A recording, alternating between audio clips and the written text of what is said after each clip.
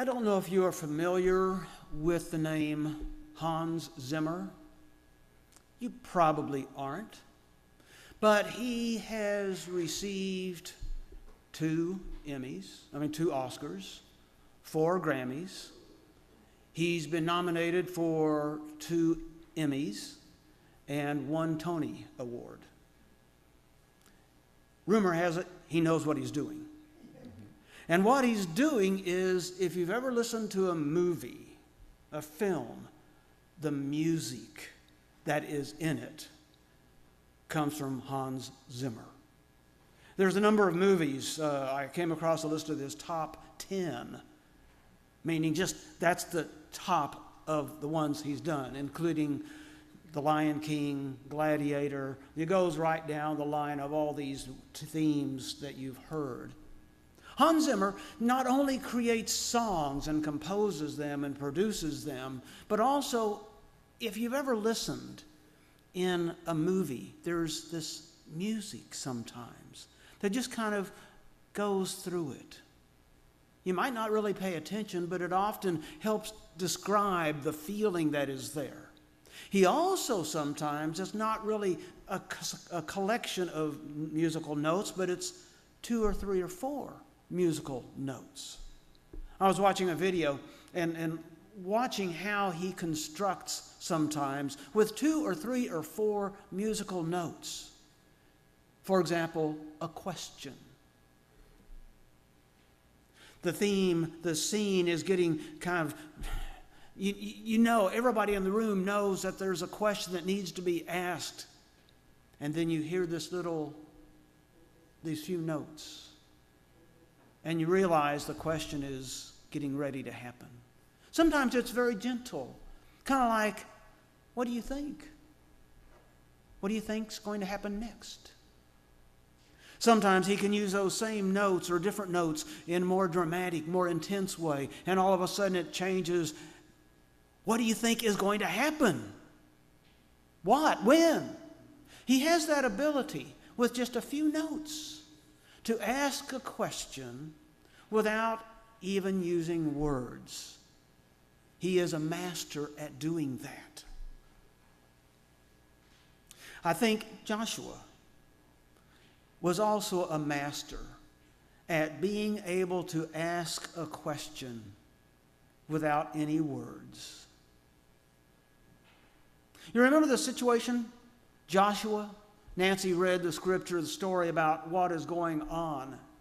He's called all of the people together, the leaders.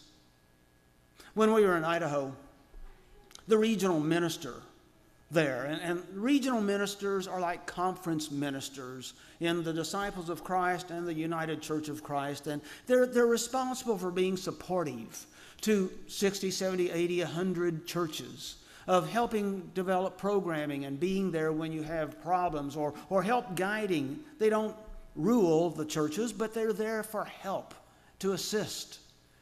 Larry Christ, the regional minister in Idaho, had a phrase that he would often say. He said, it's time for a come to Jesus meeting. He wasn't being flippant. He wasn't being irreverent, but it was when a church or some clergy or some members, they were struggling and they had some issues before them, and they really needed to pay attention. They really needed to find answers. They really needed to address what was going on, not just assume it would go away. He called it a come to Jesus meeting. We understood what he meant.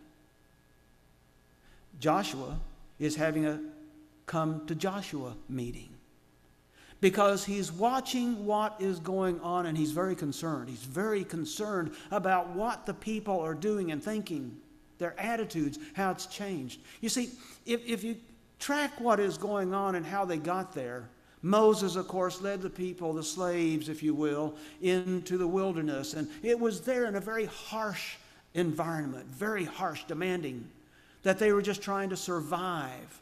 We've talked about that before, how sometimes, though, that enabled the people to start understanding how to rely on God, to really pay attention to that and support one another, because there were no safety systems there. There was no security. It was survival. And they did that. They did They learned what it meant to be faithful in the harshest of ways. But then, as they were released and they went into the promised land. Now, I don't want to promote what happened for them to get there.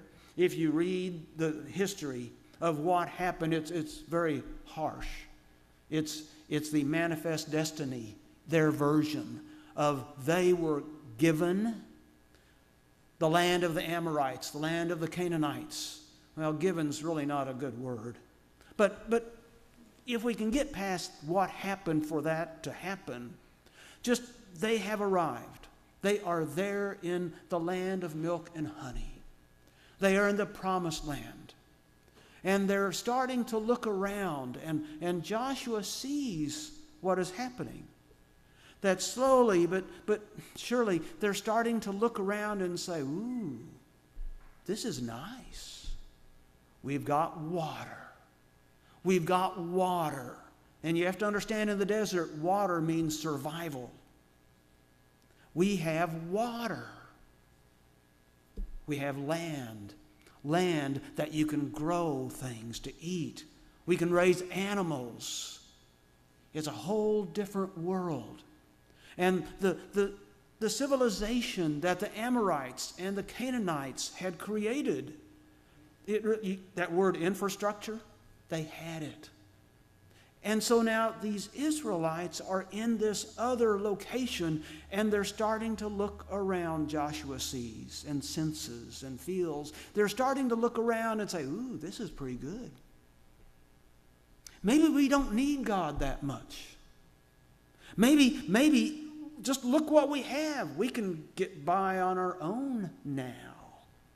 Maybe we don't need to pay attention to God, to Yahweh, to the Lord God Almighty. Maybe. Joshua is feeling that. He's seeing that.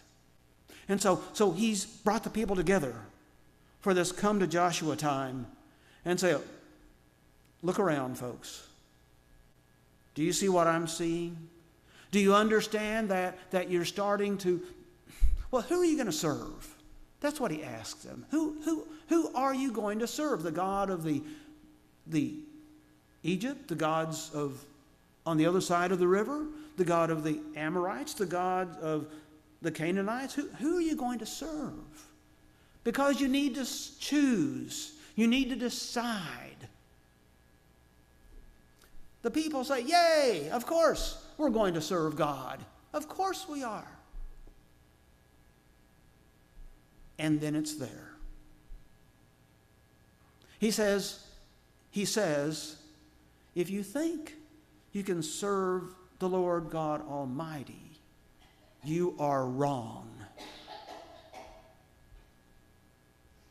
Did you hear the question then?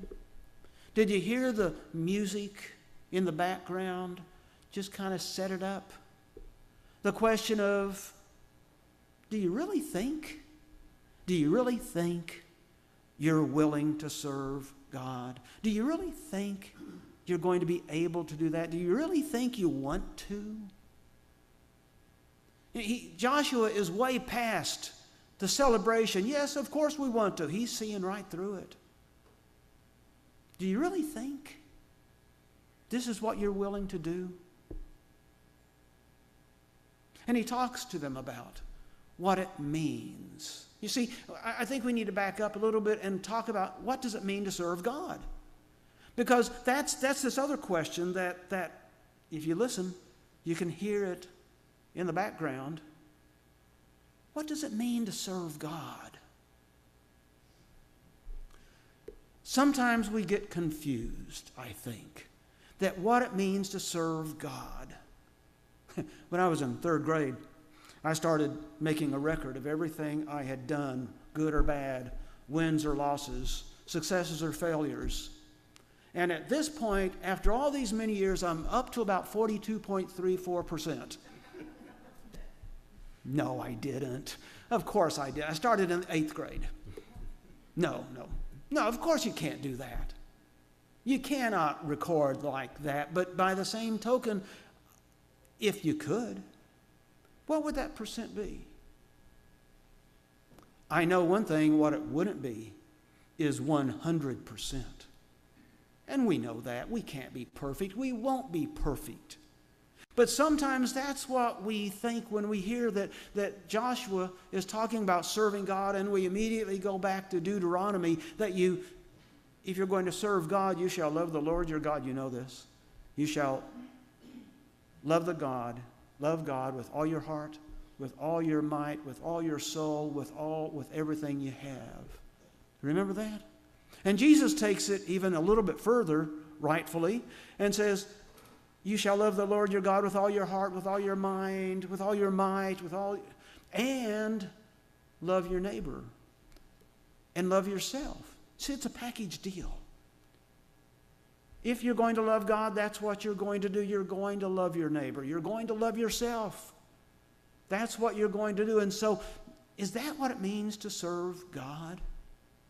With all that you have? And love your neighbor with all that you have? And love yourself with all that you have? That bar is pretty high, isn't it? And sometimes we think to do that we have to be perfect. We have to be great. About 20 years ago, an author, Jim Collins, wrote a book, Good to Great. The subtitle was How Some Companies Become Great and Others Don't. And his premise was that good is the enemy of great. And his thought was that sometimes we settle for just being good. And we give up that opportunity to be great. I would challenge that. I would flip that around and say that great is the enemy of good. Because sometimes we equal great as being perfect, of getting it exactly right. And you know what happens when we do that? We realize we can't do that. And sometimes that disappoints us. Sometimes that just...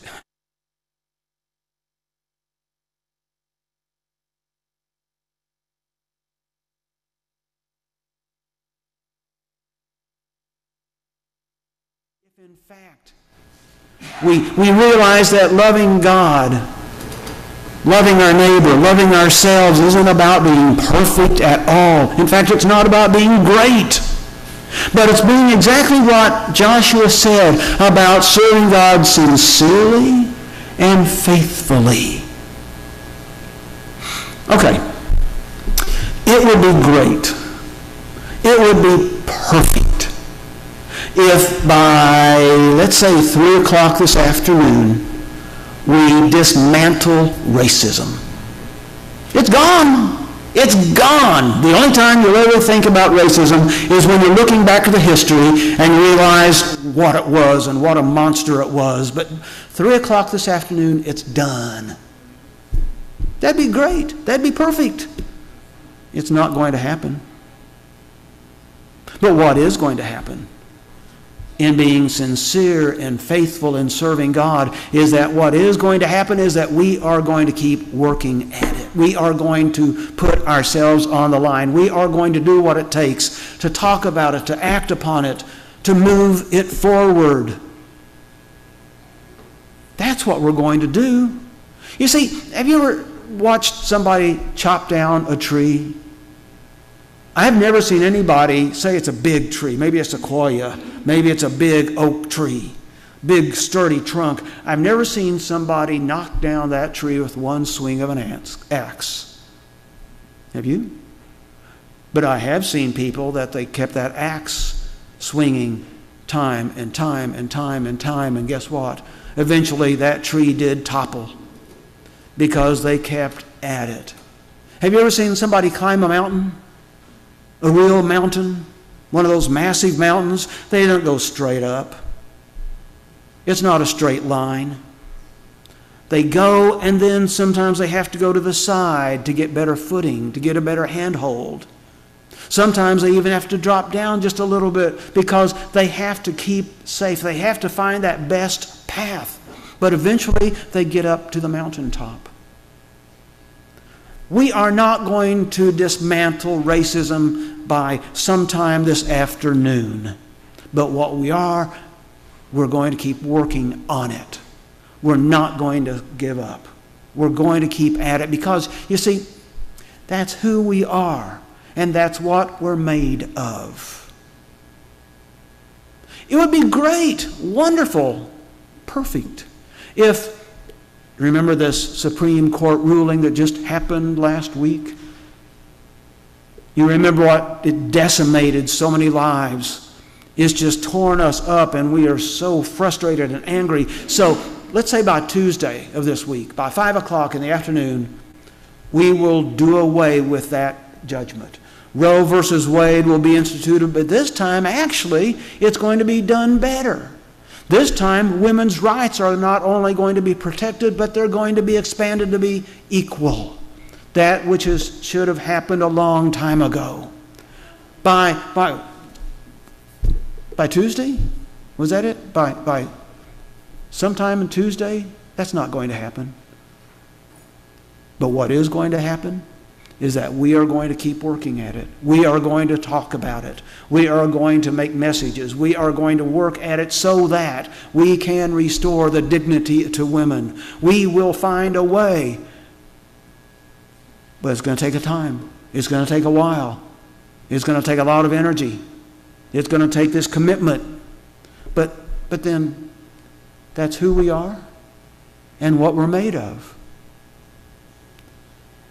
I worry a lot about climate change, do you? I honestly am concerned about our granddaughter and children, generations to come. What is going to happen when we have, the most polite term I can say is knuckleheads, making decisions about our climate? Wouldn't it be great? Wouldn't it be perfect? By, let's say, the end of next week, we have found the way to cure the problems, that we have found the actions that we must take, the policies that must be impacted and acted upon, and make it be so that by next week, climate change will have been corrected, that we can get back to the way it can be. That's not going to happen, is it? But we are going to keep working on it. We are going to keep talking about it. We are going to find ways that we can move that a little bit closer, whatever it takes. We're not going to ignore the issues of climate change. We have to do something, and we will, because again, that's who we are and what we're made of. You can talk about the problems of the concept of homophobia.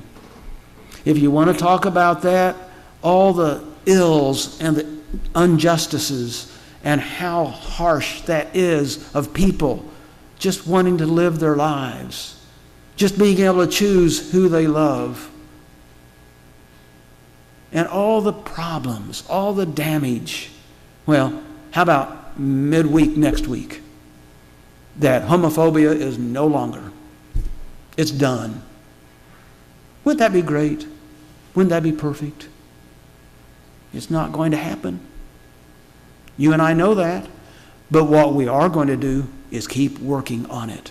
Keep talking about it.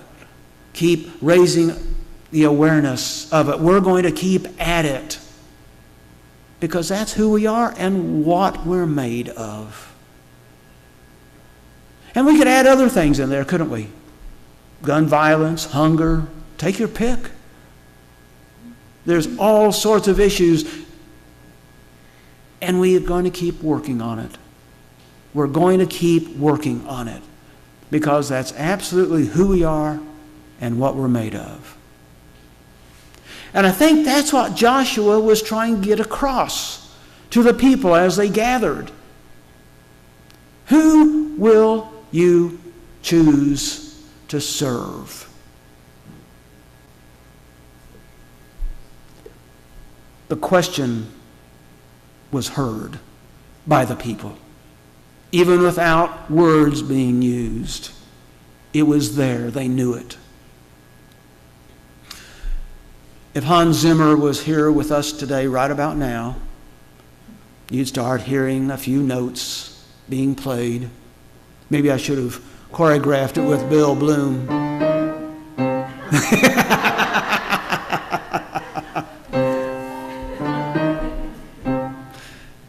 It's our turn to choose. The question is there. We don't even have to ask it. Who will we serve? It's time to choose. Every day, let us choose.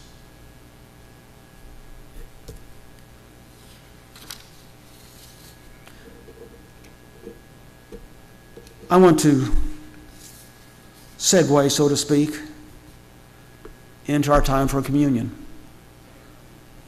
Because I think the same phrase that I was using, that's who we are and what we're made of, relates directly to our time of communion together. Because when we gather around that table, against the odds, if you will, that all of us with our different understandings, our different personalities, our different lifestyles, everything that we would think we would fit around that table, that we would be welcomed at that table. That's very counterculture, you know. It's against the odds, you know.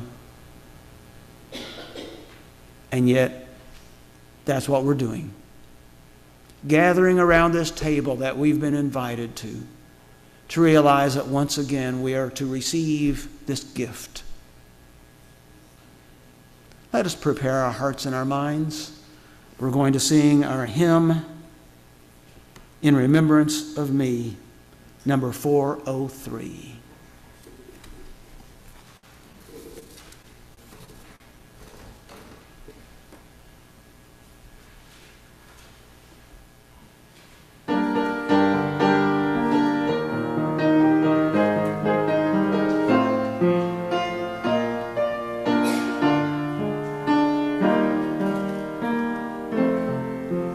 In remembrance of me, eat this bread.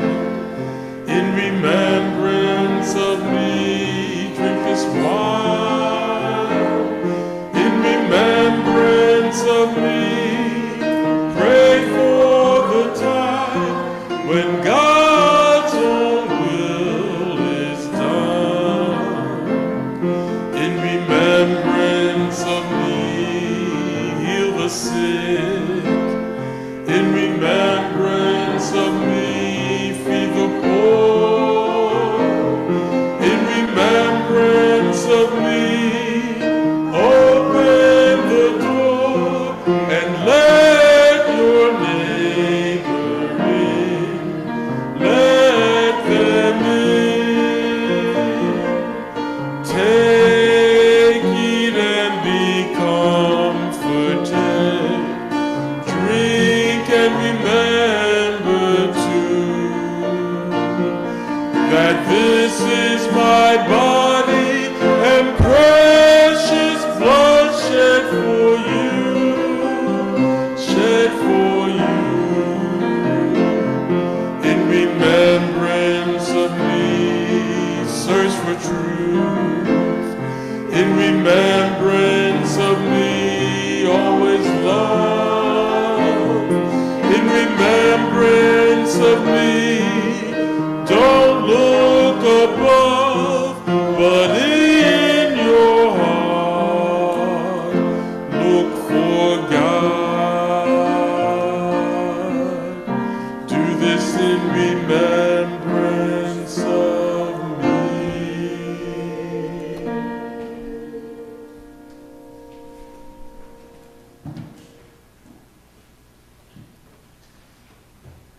As Rick has done so well over the last few times, I invite you to keep these in your pocket, in your lap. Don't open them yet, because it's so difficult. Everybody's trying to figure it out. Just wait. We'll get there. We will. Because I want us to talk first about what's right in front of us. Remember when Jesus gathered his followers around that table? All different. in many ways different. But he wanted them to understand something. So the first thing he did was to take the loaf. And after giving thanks, he blessed it, and then he broke it, and then he shared it with each one, saying to them, "Take, eat. This is my body. Do this in remembrance of me." Take, eat. This is who we are. Take, eat. Come to this table. Remember who I am. Remember who you are, so that we might feed the hungry. We might clothe the naked. We might give drink to the thirsty. We might reach out beyond ourselves and love our neighbor and love ourselves, for that's what we do when we serve God. Take, eat. This is my body. Jesus then took the chalice, the cup, and he said to them, "Drink of it, all of you, for this is me. This is my spirit. This is my blood. This is my flesh and bones, poured out for you. Just as you will pour out all you have for others, just as you will be with those who are afraid, those who are lonely, those who are isolated, those who are oppressed, that you will pour yourselves out for them as well. Drink of this, all of you." So today we come once again to this table because, yes, this is who we are, and that's what we're made of, to accept that invitation so we might be with others.